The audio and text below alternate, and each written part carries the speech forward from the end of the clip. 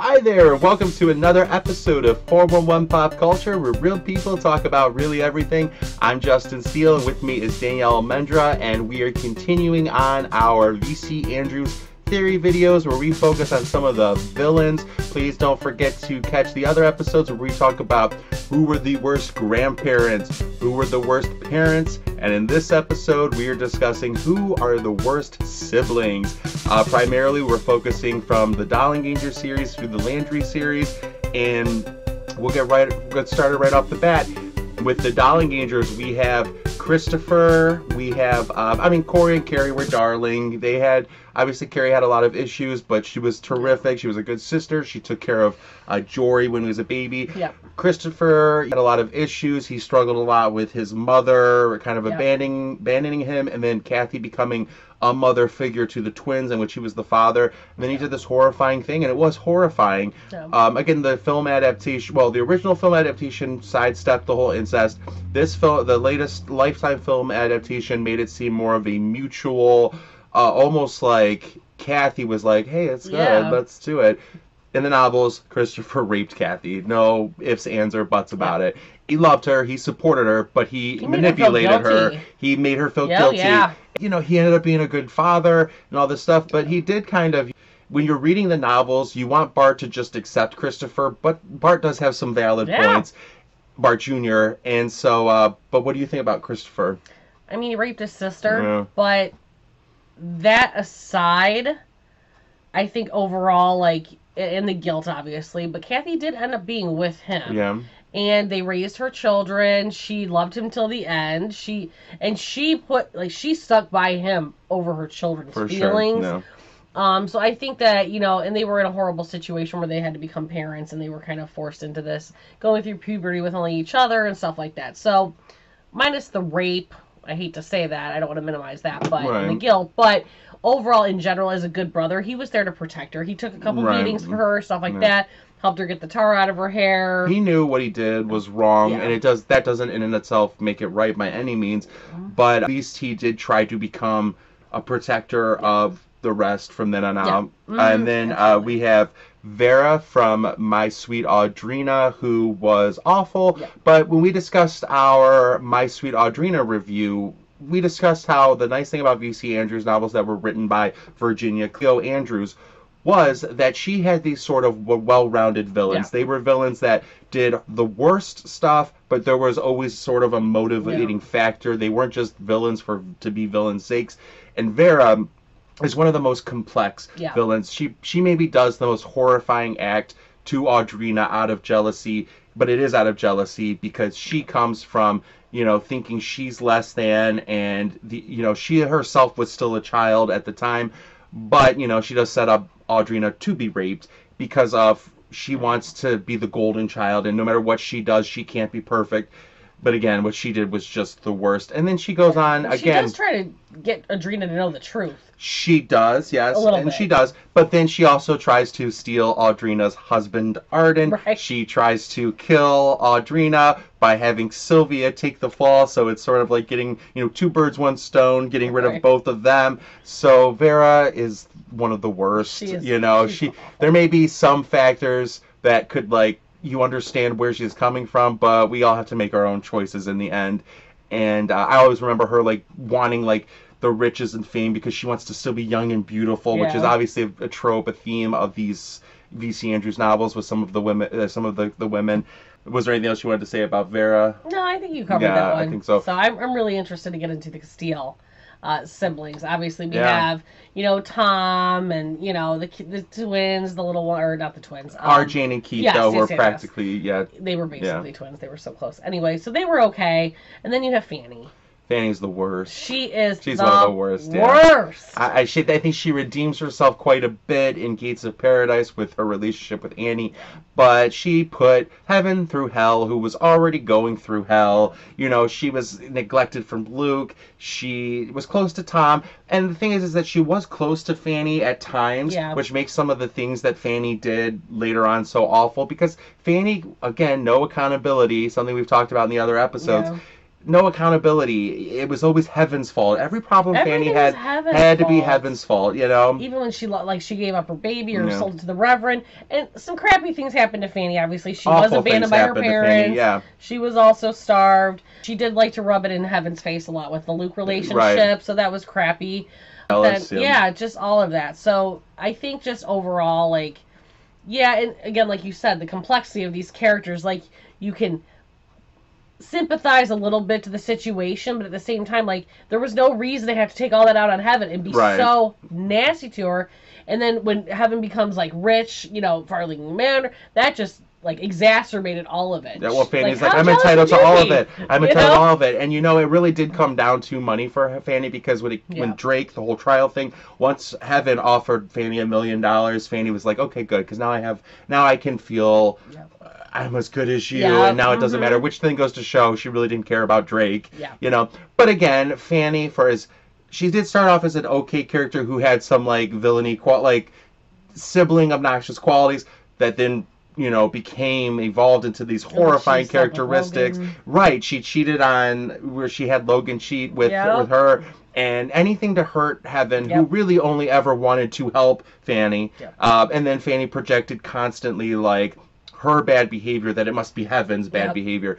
But again, Fanny does make up for a lot with Gates of Paradise when she comes to Annie's rescue and accepts Annie and wants to do the best for her. Trying to redeem herself. Yeah. And obviously Tom, we talked about, this was something we thought about later on in life, that, you know, Tom may have possibly been Heaven's true love. You know, they really weren't related. He really had nothing but love for Heaven. But that's going to sort of lead us to the Cutler series, because I think that's going to be sort of a thing. As we've discussed in the other episodes, Danielle hasn't really read the Cutler series in a while, so I did kind of fill her in a little bit. But Dawn, the Cutler series, we have Jimmy, Fern, we have Clara Sue, Philip. There's some really bad siblings in there. You know, Jimmy on the surface seems like he's a great brother, but really there's some iffy stuff in there. So, like, Tom and Heaven, after they found out they were siblings, it never became anything more, and they didn't really have any sort of, like, V.C. Andrews qualities of, like, they really didn't. That's my brother over there, and I kind of have a crush on him. Jimmy and Dawn, they were, and again, but the Castiles all slept in one room too. Yeah. But Dawn and Jimmy had to sleep in a, like, fold-out couch together, and there were times where, you know, Jimmy would, like, pull away because he felt something, and Dawn kind of felt something, even though they weren't they didn't know that at the time, so they think. But I'm going to get back to that in a minute. You have Philip and Clara Sue. Clara Sue was Dawn's bully and went on to do some horrifying things. Philip was Dawn's boyfriend who became her brother, and, you know, he raped her once. I think he tried to rape her again. I think he did rape Kristy. Like, he was, in the novels, in the later novels, there were a lot of, like, attempted rapes that didn't go through. Philip's did, and they were pretty traumatic and horrifying, so he was one of the worst siblings. Clara Sue, though, and Fern of the Cutlers did some horrifying things. Fern had faked that she had been molested by her adopted parents, and then, you know, but sort of mesmerized Jimmy to betray Dawn time and time again, and would stick up for Fern over Dawn, and Fern ended up becoming one of Kristy's main villains in her novel. She was supposed to be there for her as a cousin, but ended up, like, betraying her. But Clara Sue, I think, is actually one of the worst of the siblings. We talked about it beforehand. Clara Sue, she, you know, was awful to Dawn in school. Then, because Clara Sue her whole life grew up thinking Eugenia or Dawn, this kidnapped daughter, she was the golden child. I was the fill-in, the second best. She's always hated Dawn, even before she knew her. But it did lead her to treating Dawn like crap before she knew that, after she knew that, betrayed Dawn with Jimmy when Jimmy was hiding there, set Jimmy up to be caught, this boy who has nothing right now and is all messed up. Then she keeps setting up Dawn to be in trouble. Then she kidnaps Dawn's daughter at one point, or takes her on this joyride. She causes Dawn to have a miscarriage. You know, Dawn gets Kristy back, gets pregnant. Clara Sue comes in and just, like, punches her in the gut. Miscarriage. So I think Clara Sue's up there. But what about you, Danielle, about the Cutler series? because I think you had some strong issues about Jimmy when we were talking about it. Again, Jimmy, he kept siding with Fern. I always really liked Jimmy the first time I read it, but as an adult reading it, I kind of think Jimmy's not the greatest guy, and especially in Twilight's Child. But you were kind of commenting about the inappropriateness of the relationship even before. I don't know. I just, you think about it, you've got a sibling, and you're like, this is my sibling, and then you find out they're not. I don't think that, switches how you feel about them. Right. I would be like, that's still my brother. And you'd be like, that's still my sister. So why is all of a sudden like Tom in heaven, Yeah, they never did that. Even though we kind of talked about that one of our episodes. Yeah. Now when we're talking about Cutler, I'm like, well, maybe that wasn't the case. Well, because it was happening even before they found out about it. There was a sort of tension between them. Dawn would be like, Jimmy always pulls away when he feels he touched my bare leg, and it's sort of like, why? Why is he having any sort of maybe it was to set us up to know that they really weren't brother I guess and sister. So, and that's possible. That's the only thing I can think of. That's possible. But yeah, that was Clara Sue. When you told me about that, Clara Sue and Philip were pretty horrible. They were the worst. Well, again, Philip's one of the worst. But it's weird to me that So Dawn meets Philip, who she does not know she's related to, and has feelings for him, is attracted to him. But as soon as she is that's my brother, it turns off right away. But this boy that she always thought was her brother, even beforehand, there was sort of a thinner line of well, maybe. So again, Philip was the worst and awful. Claire Sue's up there too. But who? Claire Sue. Oh, Claire Sue I think might be the worst for me. Claire Sue, nonstop. I mean, I do appreciate that the ghostwriter did try to give her some motivating factors of I've always hated Dawn because of this, but Clara Sue did some horrifying things. She had it all. We all have things that we wish we had better in our lives, but Clara Sue had it all and threw it away constantly, and then everything was Dawn's fault. What about the laundry series? Giselle. We have Giselle and Paul. And I mean, Paul. Oh my, I don't want to go. So it's you find out somebody's your sibling, and that should be the reaction is to cut it off. Right. This is wrong. Yeah. And Ruby really fought him on that. Yeah. And this dude could not let her go. Yeah. Let her go. And it was so obnoxious. I remember having that reaction when we watched the Lifetime series and when we talked about this in our adaptation videos, but you want to love him, but it's you could have had such this great life, and he just threw it away for her. Well, Ruby going back to the Bayou, though, when she did, I don't think she went back for Paul, but she did accept his offer. And again, it was to protect her child, to protect this, but she was setting Paul up for this. Clearly, he was not over Ruby, and clearly he still had issues. So she did kind of allow him, to keep the fantasy alive. Oh, absolutely. And obviously Giselle too. I could not imagine somebody. I live my life. I'm the only child. I have everything, and then somebody who looks just like me pops up. I think Giselle does have some very real reactions to that. Mm-hmm. However, Giselle was one that I always wished would have came through to finally accept, this is your twin sister. There's no doubt about it. Yeah. And I thought that the adaptation of the Laundry series did a really fine job with the sibling, the real life siblings, how they portrayed these fictional siblings, and I felt even though they never transcended to become real sisters in the story, I did feel Ruby had a better understanding of Giselle, and you felt for the fact that Giselle never got to understand Ruby really, and the novels never really got to that level. I felt so Giselle did some horrible things. I mean, she made Ruby think Paul no longer cared for her, and made Paul think that Ruby no longer cared for him. But I don't know. I feel maybe the 16-year-old in me could understand the fact of hey, I'm dating this person first, and now my sister took him. So wait, he was mine first, But then when you get a little older, you're wait a minute, I wasn't with him. I didn't care about him. Giselle was never going to have that sort of depth. Yeah,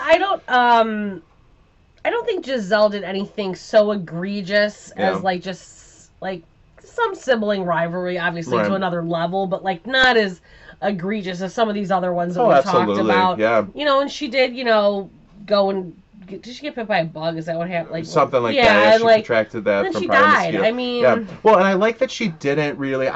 I'm sure maybe once she kind of threw off hey, you don't want anybody to know about what you've got going on with Paul here, your fake thing. But she never went through that. She never did try to cause Ruby's and Paul's relationship to be revealed. Yeah. She was letting her sister... I do think Giselle genuinely wanted to be close to Ruby, but her hesitance, her id, the id within her wouldn't let her get past her primal, like, jealousies, even though really she did want a relationship. Yeah.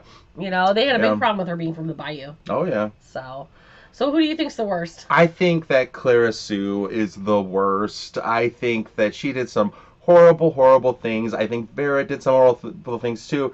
Vera did the worst thing she did when she was like 10 or 11 or 12, and but then did some horrible things as an adult when she should have known better. But at that point, she was just gone. But I think Clara Sue never was always just awful. I think I'm going to change my mind on this one. I was with you with the Clara Sue thing, but I think I'm going to go with Vera. Yeah, Vera was pretty... setting up the rape at that young age, that's malicious. Even if you feel bad, the actual V.C. Andrews was able to give you a motivation, if you will, for Vera. It still doesn't justify what she did. And again, even that was the worst thing she did. But as an adult, she tried to murder Audrina after stealing her husband and trying to blame it on this other little girl. Vera's one of the worst. Vera's one of the worst. I think Clara Sue and Vera. Clara Sue and Vera ought to go bowling together sometime. Do each other's nails. I don't know. But what do you all think out there? Who did you think was the worst sibling? Please don't miss our other episodes about who were the worst grandparents, who were the worst parents. Please add your comments below if you think it's somebody else, if you have some people we didn't mention, because again, we're not as familiar with some of the later novels. Thanks again for watching another episode of 411 Pop Culture, where real people talk about really everything. Thanks, Danielle, for joining me for these episodes, and we'll see y'all soon.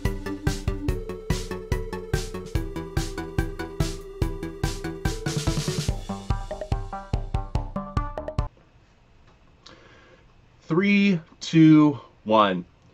Thank you. 3, 2, 1. Oh, I have to yawn now. I knew there was double whammy coming. Stop. Just stop, because let me yawn. Don't watch me. I'm not watching you. I'm looking at me. Of course you are. I can't yawn now. It's going to happen. All right, maybe it went away. All right. It's going to happen. You're going to get pissed. Don't get pissed when it happens. 3, 2, 1. John Amos